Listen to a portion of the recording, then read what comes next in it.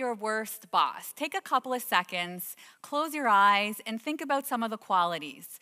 When I ask this question, a lot of the things that I hear are, my worst boss in terms of behaviors was a micromanager, they didn't support me, they didn't listen, there was no empathy and compassion.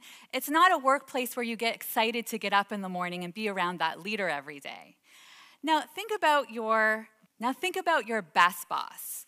What are some of the qualities that your best boss brought to the table?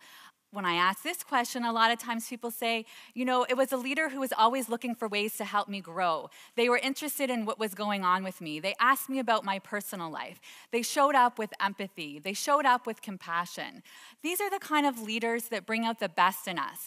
And they also say the best leaders challenged me. They helped me see things that I couldn't see in myself. And they pushed me to new levels, to do things that I didn't think I was going to be able to do.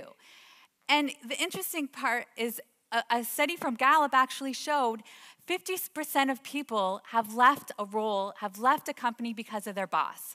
So I'm curious, throughout your career, is there anybody in this room who has left a workplace because of their boss?